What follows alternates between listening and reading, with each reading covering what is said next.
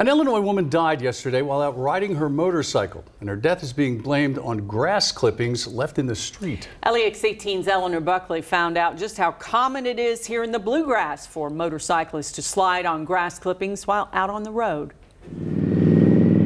If you don't ride on a motorcycle, you may not even give a second thought to where your yard clippings are going. It's like running over a piece of ice. But for motorcyclists, it makes a world of difference. Just yesterday, an Illinois woman died after her husband slid on clippings out in the road.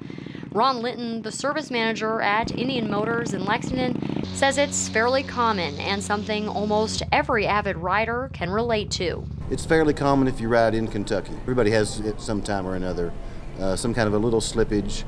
Hopefully not a big incident, but yeah. The next time you're out mowing your lawn, it's important to remember it only takes about a handful of grass clippings to make a motorcyclist slide out of control. Because the surface area of a tire is about the size of the palm of your hand.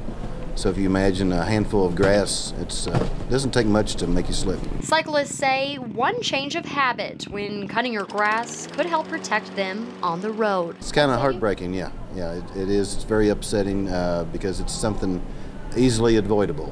And the person that fell victim had no play in it. In Lexington, Eleanor Buckley, LEX 18 News.